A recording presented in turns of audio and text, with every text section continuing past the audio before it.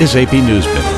A storm tore through downtown Atlanta last night, injuring at least 27 people. High winds smashed out skyscraper windows, sucked furniture and luggage into the street, and delayed the SEC basketball tournament being played inside the Georgia Dome, which also received damage. Barack Obama is trying to distance himself from the inflammatory remarks made by his pastor.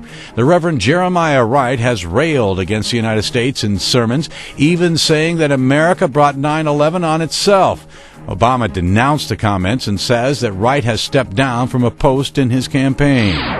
China's official newspaper is saying that at least 10 people were killed in rioting in Tibet's capital. 5 days of largely peaceful protests led by Buddhist monks against China's 57-year rule in Tibet deteriorated into violence Friday. The Dalai Lama appealed to Beijing not to use force to end the demonstration. An opportunity has knocked for Ashley Dupree. She's the New York call girl at the center of the Elliot Spitzer scandal. Larry Flint has reportedly offered Dupree $1 million to bear it all for Hustler magazine. Tim McGuire, The Associated Press, with AP News Minute.